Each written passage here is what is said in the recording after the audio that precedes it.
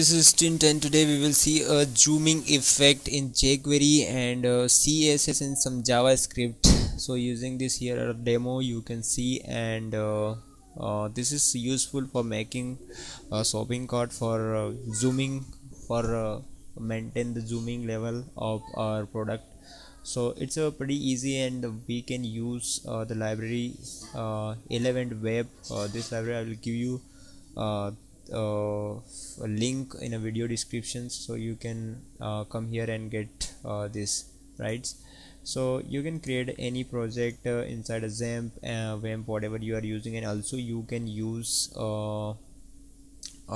create a project on your desktop and anywhere in your computer, right?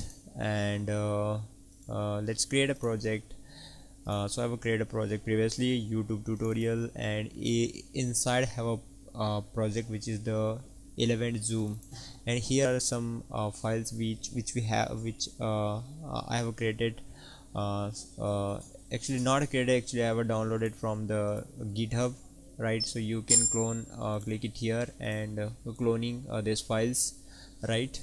So when you open, when you get the files, these files from GitHub, you can find the demo.html. so I have renamed demo.html to index.html. so let's see which type the code it has, right? So just drag and drop inside in the code editor. Actually I have already opened it here, right? So it's pretty easy and you can get it. Okay, first I have a test jQuery jQuery 1.8.3, and you can greater than, right? And the plugin which is the jQuery 11 zoom.js, this is the second plugin, jQuery plugin, right? Which we have inside our project. And the second part is the small body tag and h1 and image tag.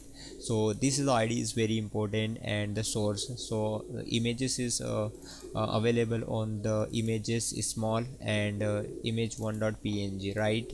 So images and small and image1.png, right? And this is the data zoom image is great, image and large and image1.jpg. this is the a large image, it means high resolution images it has. And then we need to grab some little bit JavaScript, jQuery, and the zoom.11 zoom, and has a zoom type. Zoom type is the inner, and cursor is the cursor hair, right? So when you zoom in, you can see the plus sign it here, right? And the zoom width the fade in is 500, and zoom window fade out is 500. It means it has some transition. So when you zoom in and zoom out, it has some little bit fade in and fade out, right? So it's look good.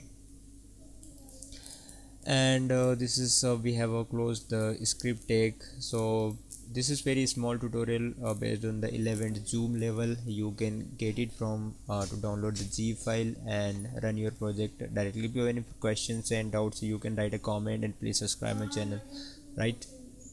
So thanks for watching. Bye, take care.